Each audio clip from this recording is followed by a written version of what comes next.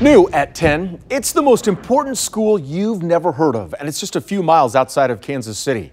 A military college hidden inside Fort Leavenworth is off limits to most of the general public, but KCTV5's Nathan Vickers got the opportunity to take a rare glimpse behind the scenes to show us how their students are truly changing the world.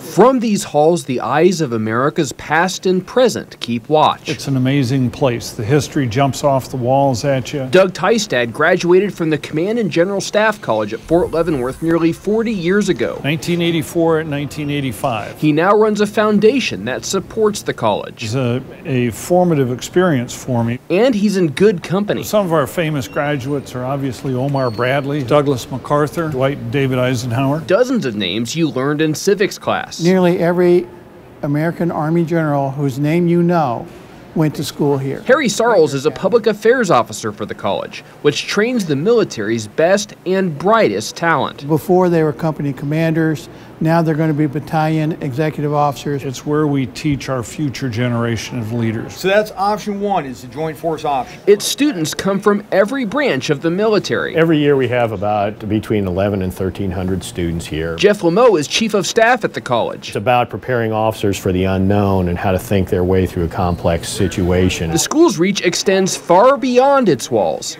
even beyond the U.S. military. This is home base for nearly all officers in the United States Army. The Command General Staff College takes on students from all over the world. This year, Leavenworth is hosting military personnel from 87 different countries. What they know of America is what they experienced here in Kansas City. International graduates leave here to become top-ranked officials in their home countries.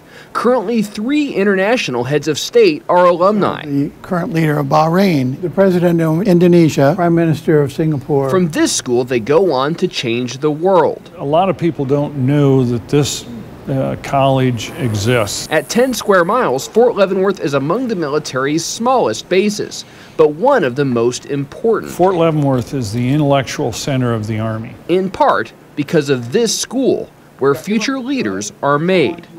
In Fort Leavenworth, Nathan Vickers, KCTV5 News.